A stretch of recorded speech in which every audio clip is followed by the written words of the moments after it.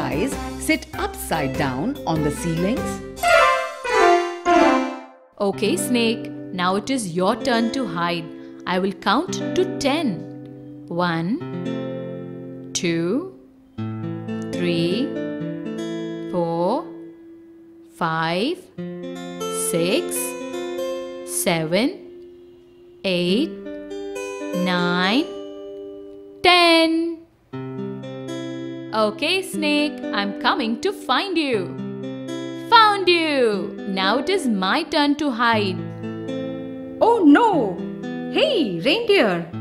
Look at that fly. It's sitting on the ceiling, upside down. How is fly able to sit upside down? What are you two doing here? Don't you know that you are not allowed here? Sorry, Professor. We will leave immediately. Professor, before we go, could you please tell us how a fly is able to sit upside down on the ceiling? Flies have very sticky feet with which they can sit upside down on the ceiling.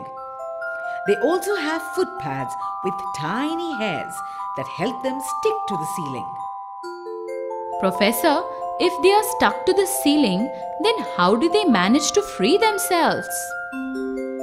The toes of the fly act like claws, and the fly is able to free itself using its toes.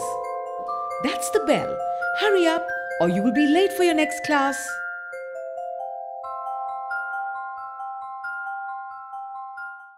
I'm so nervous. This is the first time I'm going to be on stage.